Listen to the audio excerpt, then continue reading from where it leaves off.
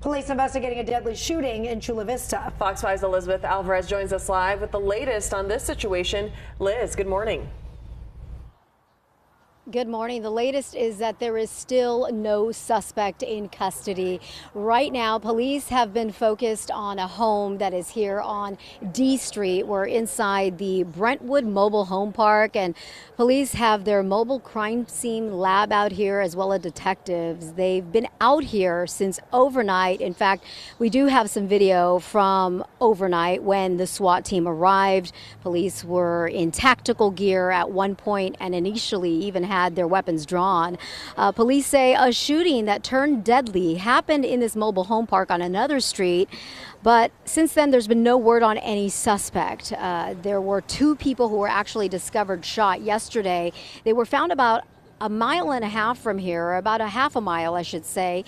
They were actually discovered in a Jeep after the occupants of that Jeep flagged officers down. That happened at the intersection of Palomar and Broadway. Back out here live, we have Sergeant Anthony Molina with the Chula Vista Police Department, who has been out here. He's here to give us a quick update on the situation. Sergeant Molina, what can you tell us? What's going on with the suspect at this point?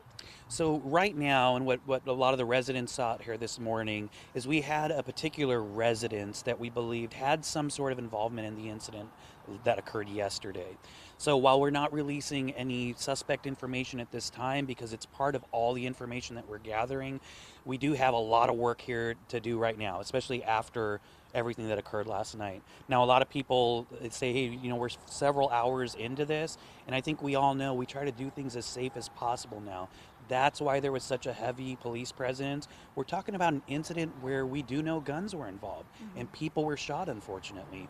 So we have to take every measure not only to protect our officers, but also, you know, the occupants we're going to contact, because there's a lot we don't know when that's happening. So that's the part that just now got resolved. We're really at the beginning stages of the actual investigation into what involvement actually took place here. And as far as the SWAT team having been here for part of the night into the morning hours, what, if anything, did they find at the home? Was there anyone inside? What happened initially when they got here? So I don't know the exact number of people that were in the home, but what I can tell you is that several occupants did come out.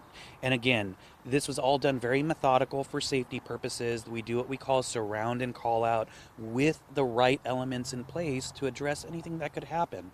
And so a lot of the timing was just taking time to set up and then call people out. And everybody did come out. There's an initial search that was done by our tactical teams just to be able to tell our officers and investigators that the area is safe to now enter. And now we're moving into that phase. So there's still a lot to be seen and figured out.